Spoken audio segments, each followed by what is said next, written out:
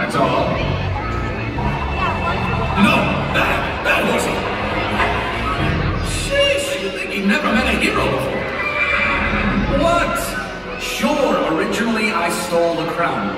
Yeah, and that was pretty bad. But then I saved the girl from the tower. Well, did he though? Took the girl to see the floating lights. That part is true. Fell in love with the girl. I love that part. And helped said girl find out she was a princess. Hey, spoiler alert. Now, if that's not being a hero, I don't know what is. I think Flynn has a different memory of the story than we do. Oh, I suppose you think Rapunzel was the hero? And, yeah, I might have needed a little teensy bit of help.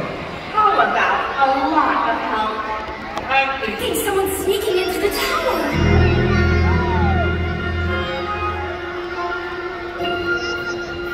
Alone at last.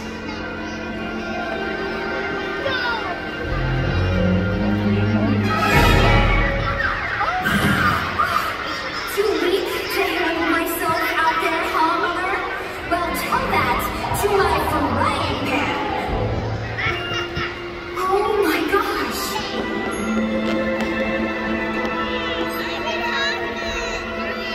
Whew. Okay. Huh? What?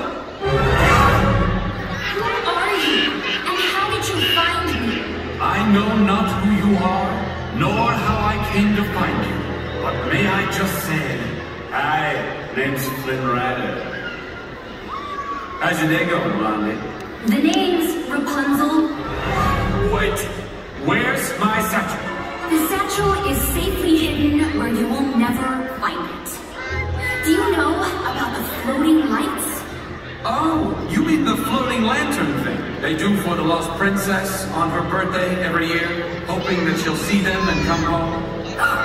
Lanterns! I knew they weren't stars. Well, tomorrow evening, they will light the night sky with those lanterns. You will act as my guide and take me to see the lanterns and return me home safely. Then will I return your satchel to you. Fine, I'll take you to see the lanterns. Okay, Blondie? Rapunzel, it's time to go.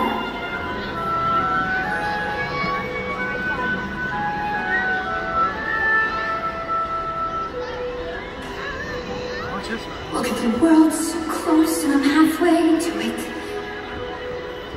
Look at it all so big. Do I even